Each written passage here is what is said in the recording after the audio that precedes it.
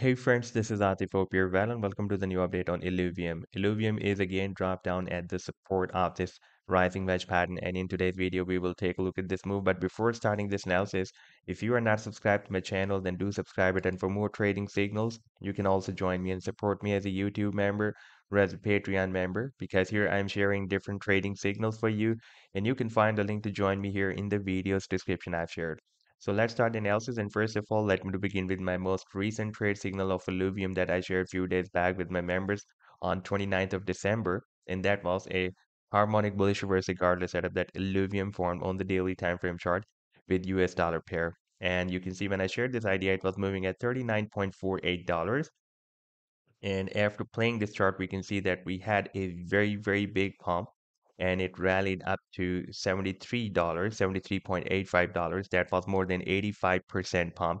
Now let's take a look at this 4-hour time frame chart. And on this live 4-hour time frame chart, we can see that Illuvium has formed this rising wedge pattern. We found the resistance on the 14th of January, and so far we are not able to break out this resistance. And we are also not breaking down the support as well. And for example, if Illuvium breaks down the support, then it can drop down here at the bottom of the wedge.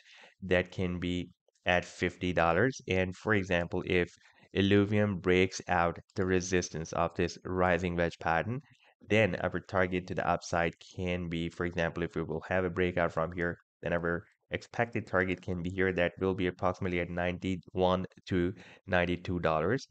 And now if we take a look at this weekly time frame chart, then here Illuvium has already broken out a very big resistance of a big down channel. You can see it was a very long-term down channel on the weekly time frame chart it was formed.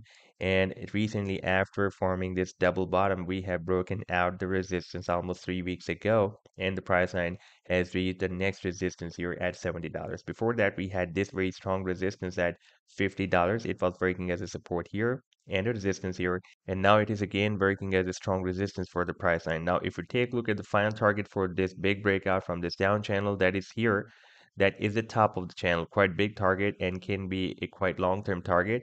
That is approximately at $2,000. So this was the update so far. I hope that you've liked the analysis. Then do hit the like and do subscribe to the channel as well. And for more trading signals, you can also join me and support me as a YouTube member or as a Patreon member, because here I'm sharing different trading signals for you, and you can find a link to join me here in the video's description I've shared. Take care. Goodbye.